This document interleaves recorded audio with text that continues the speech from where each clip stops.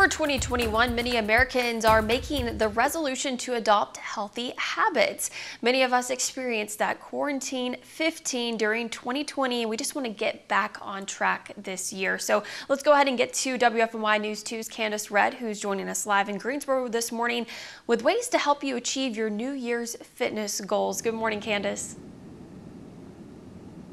Good morning to you. Well, let's face it, exercising can definitely be a challenge, especially during the COVID-19 pandemic. But you know what? Health experts say that exercising is possible and important during these strange times. Now, exercising reduces blood pressure and anxiety and helps you sleep better. It can also help to improve mood and energy level. The CDC says adults need about 150 minutes of exercise a week. Well, that could be about 30 minutes a day, 5 days a week. Now, in order to help you get on the right track for your new year, we spoke with Coach Lynch Hunt. He's the owner and founder of AWOL Fitness in Greensboro. He says you can achieve your 2021 fitness goals by focusing on the things that you can do and starting small.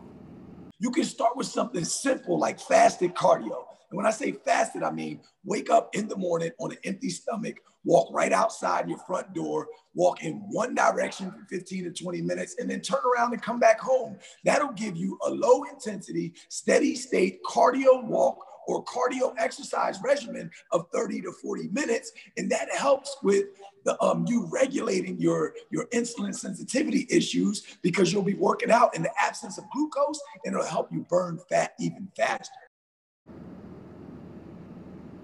Now remember, some sort of physical activity is better than nothing. And health experts say that you should move more and sit less throughout the day. Now here are some ideas. You can get moving by starting small and doing house chores, mowing the grass, or doing jumping jacks or push-ups during those TV commercials. For more tips, all you have to do is visit our website, WFMYnews2.com.